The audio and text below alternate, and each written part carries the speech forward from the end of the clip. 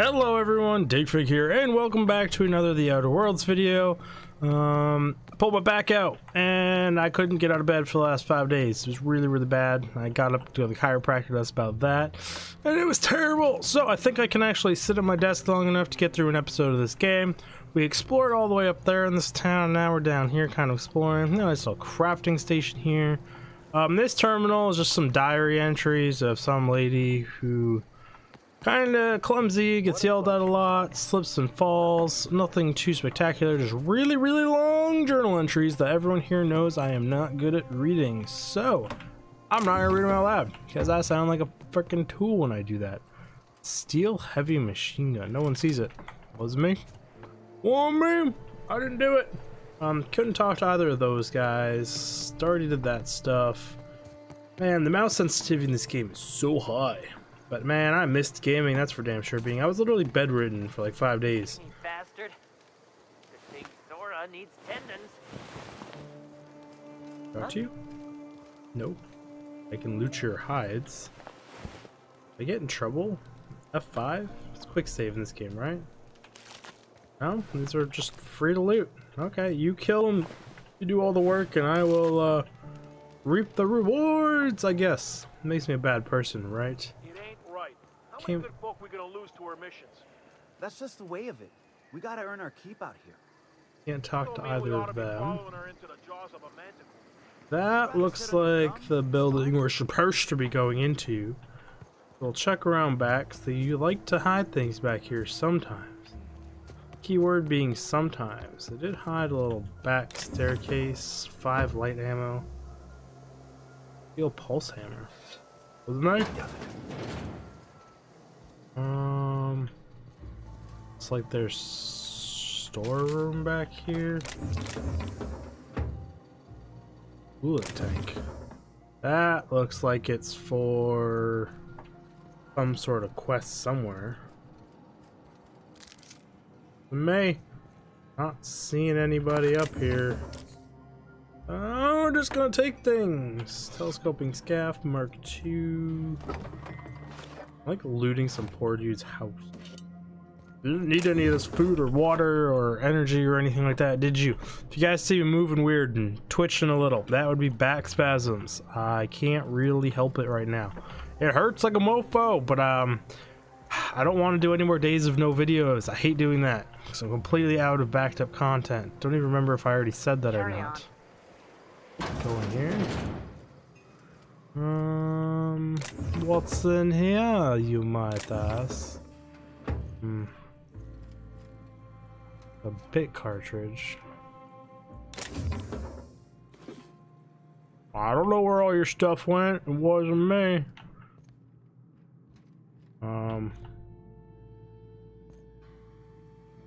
These guys are just kind of sleeping in here, all chill. I'm just gonna read the terminal. Ezekiel, Manti infest. Antibiotics, no effect. Alcohol, current no longer with us. Left, splintered. Okay, so these are just like autopsy reports basically, or current patients. Bullet wounds and chest, no longer bleeding out. Couple shells will still remain. Unlikely. All these people are in just a lot of trouble. They got fucked up out there in the world. Not surprising. It's a very dangerous planet these people live on. I could have sworn that was going to be the place that has the guy I need to talk to in it. It must be in here, right? Talk to you? No. Checked over there. Absolutely nothing. Hopefully my audio and stuff is fine here. You see red spikes, which kind of concerns me. My mic is all wonky and gets fucked up sometimes. That was a nice little back twitch right there. But the show must go on, is what they say here. What is on this table? Oh, they're just playing cards. I wonder what type of card game that is. 2, 3, 4. Oh, interesting. I'd like to get some backstory on that. Another rider. I don't have time for this. Can't even talk to the barkeep in here. Where is this revolutionary? Yeah, we felled it, Mark. But we lost 2 runners and 5 gun hands. A total failure, then. so much for the ruins. And hell only knows where the Van Noys are. They never showed. I'm sure they're... let's talk later. It seems we have company. I didn't mind eavesdropping. Kind of like eavesdropping. It's fun. Kind of rude, but it's kind of fun. I wonder what board game that is. This is such like small little, like definitely obsidian little things here. Like such fine details, like little board games. Hey, a map of Monarch. Talk to you. Gonna need to buy myself an entire. Talk to you. I'll talk to this guy. Stranger comes to our home. If you're looking for a path to walk, you've found one. If Oh, you're looking thanks. for a teacher, I am one. Welcome to the Iconoclasts. What do you teach? I am told you're out of pamphlets. That's a shame, lols. I like the third one. This is Amber Heights. I expected more altars or incense or both. Let's go with number one. The truth that I have come to learn and embrace since shedding the corporate yoke. Out here, we survive by the sheer strength of our spirit. We have no need for the endless rules and red tape of a corporate structure. We do seem to burn through endless ammunition and medical tape, though. Yes, well, such is life. Our descendants will enjoy safety and luxury, but our generation is the foundation on which that future is built. That thinking is logic and good. Why have you come?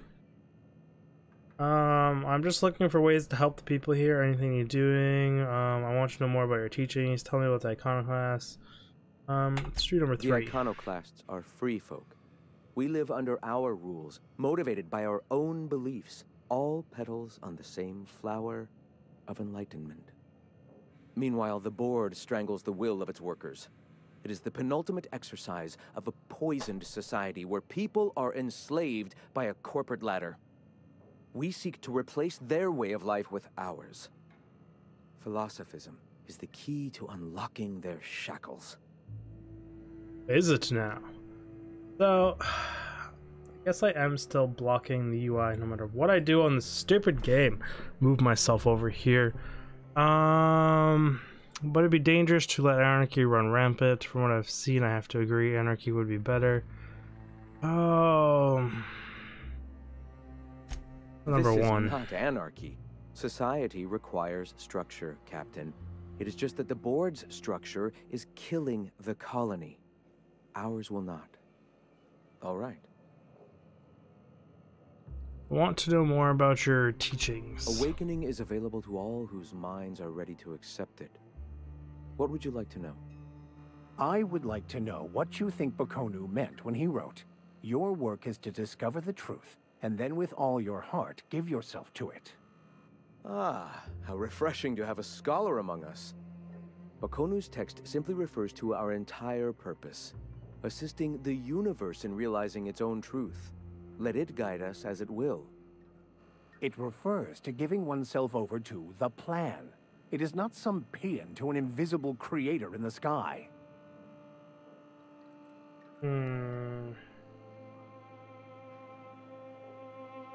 Let's let them talk. Were there a truth to the grand plan in the first place, I and Bakonu might agree.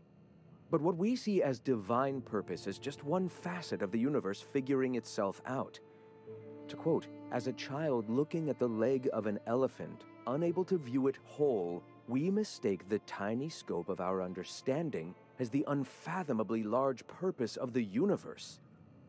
You're not completely full of shit, I'll give you that. Even if you do twist things beyond recognition to suit your own beliefs. Let's let them keep talking. Were my teachings beyond recognition, I dare say I wouldn't have a small army of followers who understand and believe. I owe you an apology. I expected you to be a complete idiot. I'd say you're actually more in the 25% idiocy range.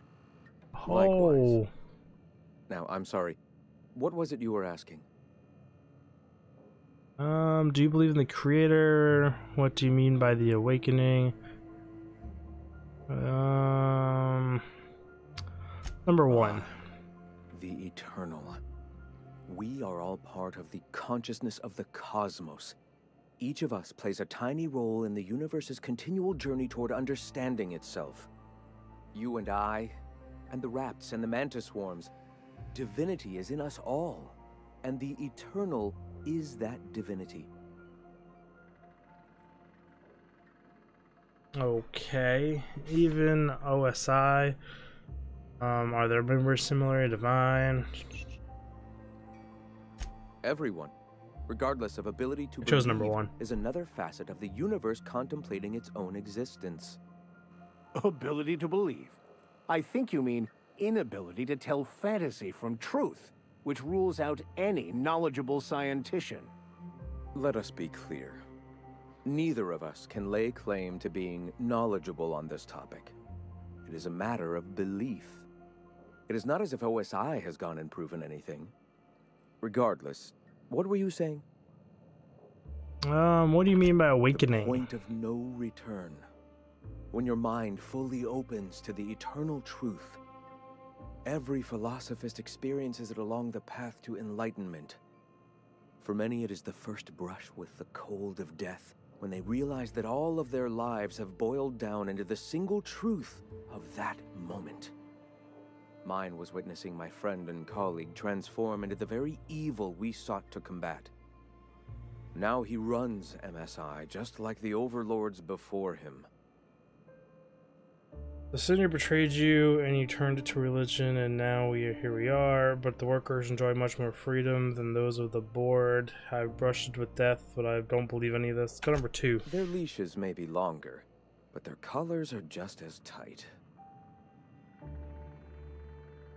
You believe in the creator. Not in the sense of a single entity, fashioning the universe as a whittler fashions a flute. The universe came into being over time, organically, naturally, and without purpose.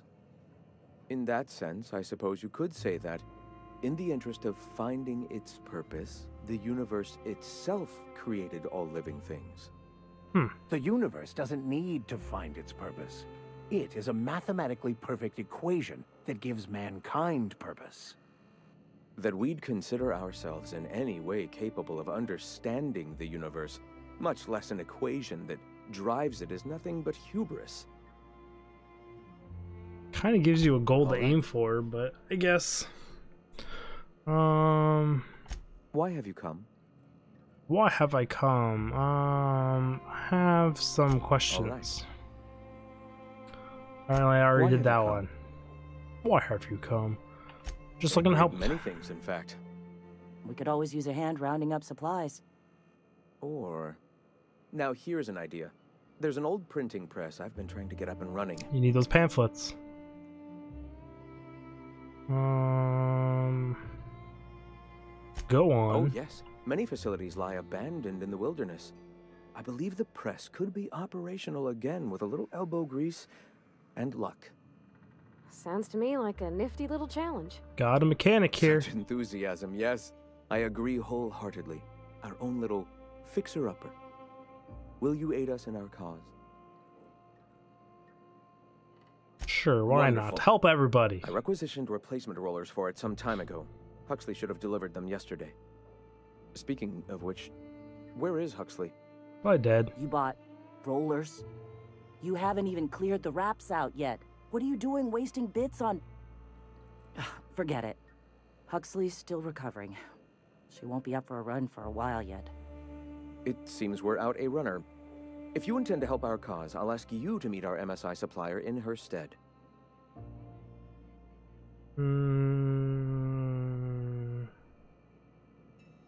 Number 3. So you're her mysterious savior. She sings your praises.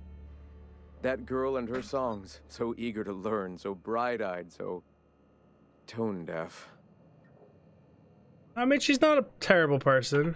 She meets us in the ruins of Bayside Terrace. From our compound, follow the road north. One of our sympathizers, a woman named Carlotta, periodically buys goods on our behalf from Stellar Bay's store. Stellar Bay has caught on, but they remain friendly, though the goods now come at a considerable markup. Yeah, that's kind of how that works. Wonderful. While you're at it, I wonder if Carlotta still has those high-capacity cartridges? Grab a few, will you? There should be some funds left over from the last shipment. We can use them to copy and modify radio serials. Yes, not just magazines, but their precious dramas. Unbelievable. I hope I don't have to tell you this, but if there is extra money, would you mind buying, I don't know, food and medicine? Graham, if you need me, I'll be in triage. Got it. A little spat here between these two people. One wants, you know, stuff to run a colony. The other one wants stuff to push his religion on other people. Interesting little take on things here. Okay, I tried to do it one sitting, but back was acting up, so I went and laid down a little bit. We just talked to that guy, and he done told us we need to go start up a printing press, if I remember correctly. Can find my way out of that building. We talked to her over here now that she... What? Get off my balls, dude. We talk to you? Yes, we Sorry can about now. Earlier. Graham and I don't always see eye to eye. Yeah, it happens. Besides, we just got our asses kicked in the ruins. Not a great time to yammer on about his printing press. You run the triage clinic here? Yeah. Name's Zora. I've been patching up the iconoclast since day one. Whenever Graham's lack of foresight gets someone hurt, I get them back on their feet. If I can. So you're a Sawbones. I was a long time ago, over in Cascadia. Rizzo was trying to sweeten up animal parts, and often that meant a lab coat got bit. Now I'm whatever I need to be to keep these folks from bleeding out. You're basically a doctor, field medic, whatever you want to say. It seems too wasteful to buy press parts rather than food. Hey, you got some decency in you. Careful. That's rare around these parts, and folks are liable to try and take advantage of it. Oh, they do, but I don't care. You always talk to your leader like that? When he's being an idiot, sure. What happened in the ruins? Mantiqueen showed up out of nowhere, and I guess the gunfire attracted raptidons. It was a damn bloodbath. Listen, Harsh world out there. I need to oversee the wounded. Talking to me is always urgent. Do you need help? You want to do us a favor or two? Go talk to Bronson. He's always looking to pass his work off on someone else. For now, I gotta get to the wounded. Welcome to Amber Heights. Arson, who is that? Where is that? Are you Burson? No. No, I've already talked to him. I must have. I just don't remember who he is. Quick run around. Burson? Huh. You know. You're still a no. Burson! Yeah. Oh, hey, there's a terminal in here. Some little security slicer thingamabobs. Come back and read that terminal later. Now, make sure I can't do anything fancy with it. Nothing crucial to interact with. Just a whole bunch of reading, which I'm terrible at, which we will pick up in another episode probably. Not going to spend another 10 minutes reading off dialogue on this episode. Burson! I know I'm butchering this guy's name, I just know it begins with a B. Where the heck is this guy? Is it this guy? Yes! Found you! Welcome to the Emporium. I'm Bronson. Welcome, Bronson. I am Digfig. You run the store here? It ain't really a store. Think of me more like a quartermaster. And a Okay. chef. And a handyman. And whatever else we need. We just do it all. You fix things a Oh, lot? sure. Sulfur ain't so good on metals. And replacing parts is expensive. So we fix things till we can't. It was like that in Edgewater, too. Used to be when Bess would break down, I'd have to borrow parts from the grinder to get her working again, and vice versa. Wasn't too pretty, and it kept me on my toes, but I still made do all right. That's the way of it, no doubt. Just last week, I sacrificed my favorite heat slicer to replace the coils on my stove. Ouch. So you're some kind of We gotta quartermaster? eat. Eating means hunting. Hunting means armaments. We used to let people take what they will, but then some idiot shot some other idiot over cards. So Zora set up a system. Yeah, that happens. You fuck up, you don't get to buy gear. You play nice, you do. Fair enough. Anything you need help with? Yeah, plenty.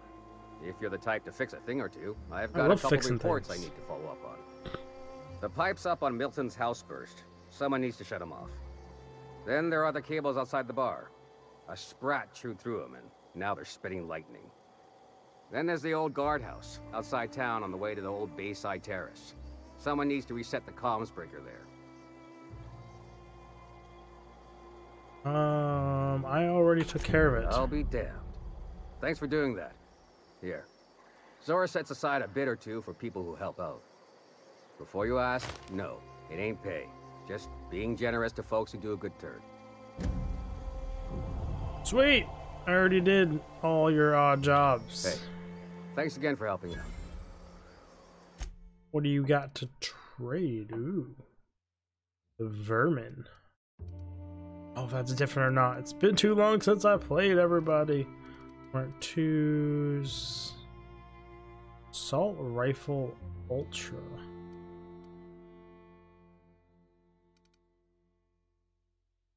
That's just like a base ass assault rifle, but the ultra version.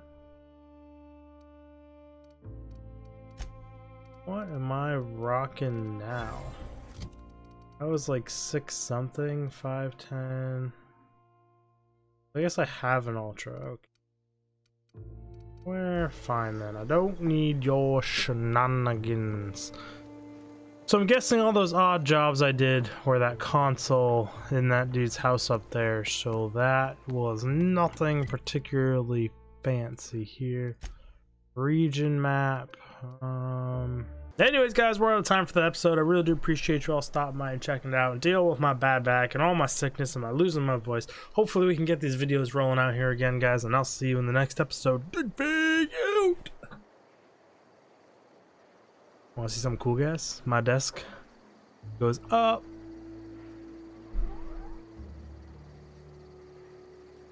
Hi! I'm down here. I'll miss you.